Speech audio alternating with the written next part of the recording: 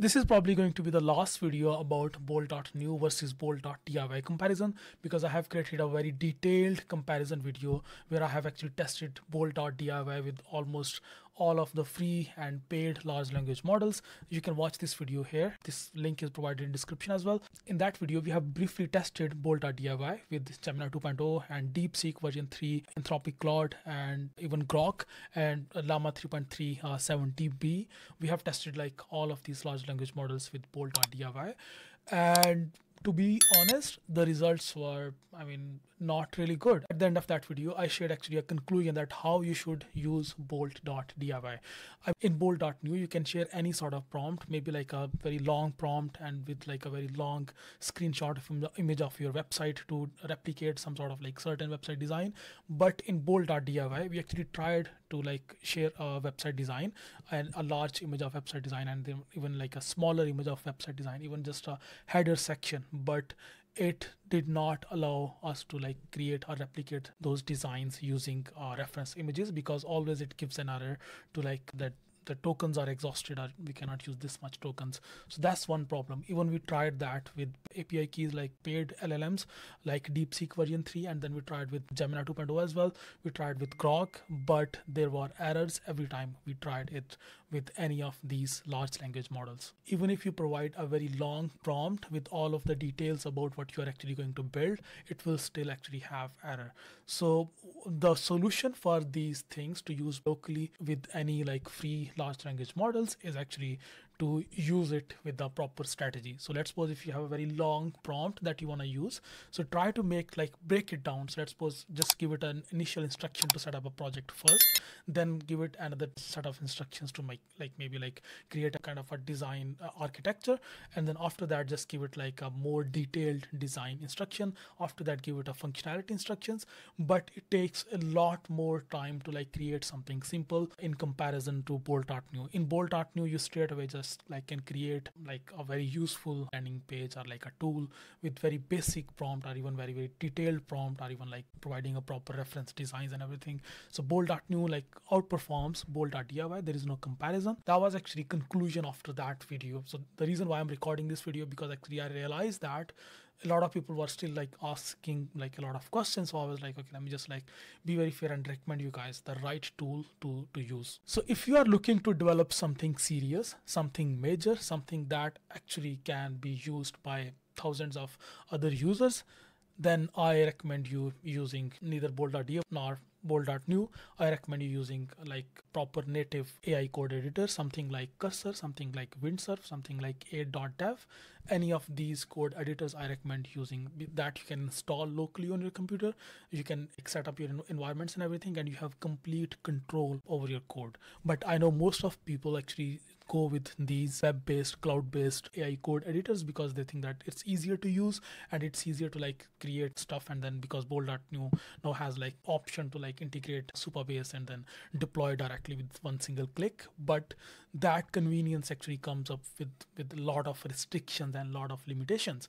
So that's why I actually recommend, if you are serious about developing something nice and something good, use something that can be installed natively on your computer. And if you don't want to pay for anything, I recommend you using maybe like a free version of Cursor. That is good enough to like create something good. If you know what you are going to build, then I recommend you using Aid.dev. So Aid.dev is a really nice tool that actually gives you a freedom to actually like develop anything. The free version of this tool actually gives you 50 free prompts. So I have used this tool for several days, and I came to a conclusion that this tool actually writes more code than Cursor or Windsurf out there in one prompt. So if you have like briefly explained what you're looking to develop, it will actually then kind of like create that tool in one prompt. Like literally with 50 prompts, you can like properly like create a very like sophisticated software. Like you'll have enough freedom to like customize your piece of software the way you want. And so that's what I actually recommend you. Or you can use just trial version of Cursor or Windsurf. But that's my recommendation if you want to take like AI coding seriously, and if you're actually looking to develop something serious in you by using these tools. Let's come back to our topic, that should you use Bolt.New or should you use Bolt.DIY locally and with the free API keys, something like Gemini 2.0 or like Grok. If you are looking for a convenience and you only have these two choices, either go with Bolt.New and either go to like Bolt.DIY, then I recommend you using, for convenience, use Bolt.New. If you don't want to like waste too much time on like setting up things and setting up project and then avoid getting all of those errors that we get in Bolt.DIY, so I recommend you using Bolt.New. But if you have enough time and if you want to like try it absolutely for free, if you don't want to like pay $20 at all, so yeah, sure, go with Bolt.DIY. It's good enough for you to like start. It's good enough to like build something basic, not too complex. But then you have to keep in mind that you have to like use this tool with a proper strategy. You should know what you're building, and you should like make sure that you are not being detract from what you're building, and you are giving the right prompts with the right words, using the right keywords. And you have to keep in mind that if the tool gets detract and it is like consuming too many tokens, so free API key that you'll be using most probably from Gemini 2.0 or maybe Grok, so that will actually stop you from like creating a more like consuming more tokens. So just keep that in mind. Yeah, I think we should now understand that. And if you like are absolutely beginner who have no idea about writing code, I recommend you using like watching some videos about Cursor or Windsurf. All of these tools are like super easy and super simple to use. It cannot be easier than this to like use these kind of AI code editors and then build something serious.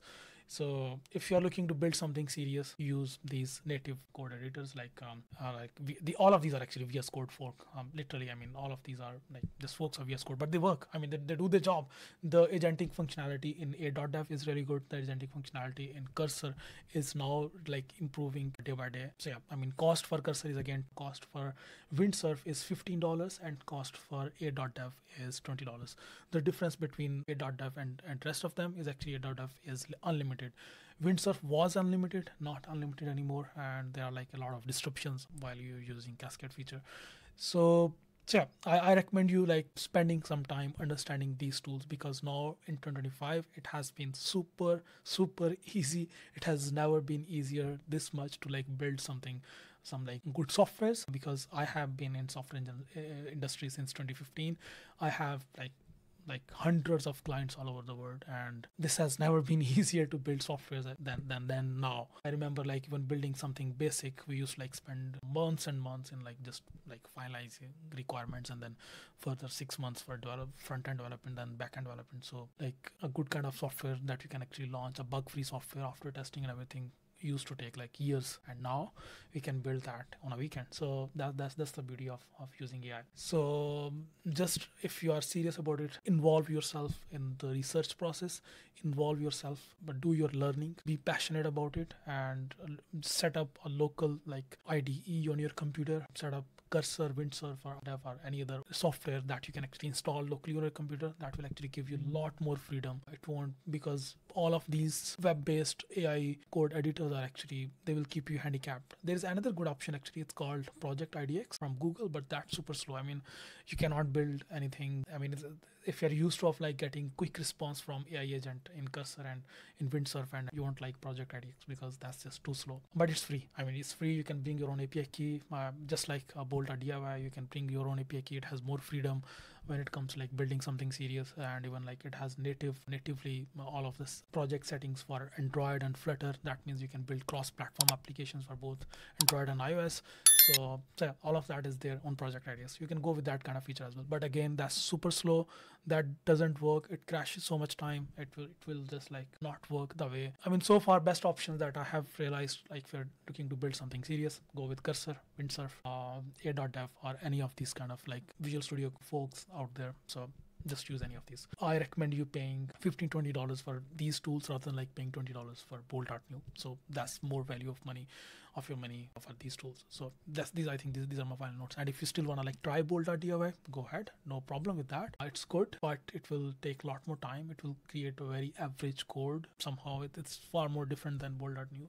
It's not that great. Doesn't matter if you are using plots on it, like like all of these expensive large language models. It won't make a difference in the final output, final quality, unless you're using it very strategically. That I have explained in that other video. So just watch that. I see you next video. Bye bye.